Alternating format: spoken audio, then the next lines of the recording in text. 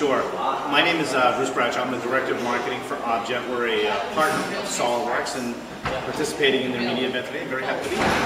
Great. Now, Bruce, what are some of the misconceptions you've seen about 3D printing? So a lot of folks, there's a huge variety of 3D printers in the world, from the entry-level consumer maker-bot type machines all the way to the professional ones. And the thing that people don't realize is they tend to group them all together. And there's a vast difference between a very high-end machine and a consumer-level machine. The material options that you get on a high-end machine versus the low-end machine. The quality that you get. Because of the popularity of the entry-level machines, they're very, use the term crude in terms of their surface finish and whatnot. When you get to the high-end machines, there's a lot better surface finishing, a lot more functionality, things like movable parts, the ability to print rubber and plastic at the same time. Those types of features are not available on the low end, so people tend to group their thoughts about 3D printers to the low end. Not that it's a bad thing, but there's much more capability when you get to the high-end.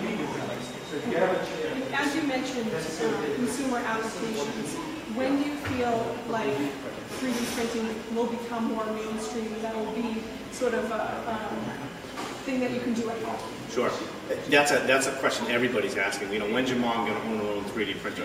This is my sole opinion. I wouldn't say this is necessarily everybody at Objet, but my opinion is that the hobbyist, the engineer who's an inventor at night, those guys will gravitate and buy those machines and love them and get great use out of them.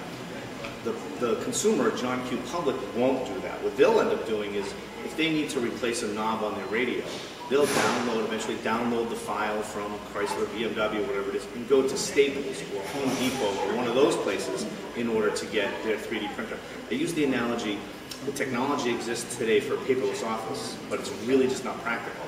The same is true for the 3D printer. The technology exists for everyone to own one, but it won't be practical.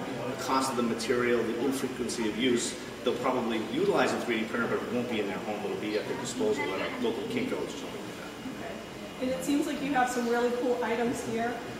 What do you feel is the coolest item you've been able to print at Objet?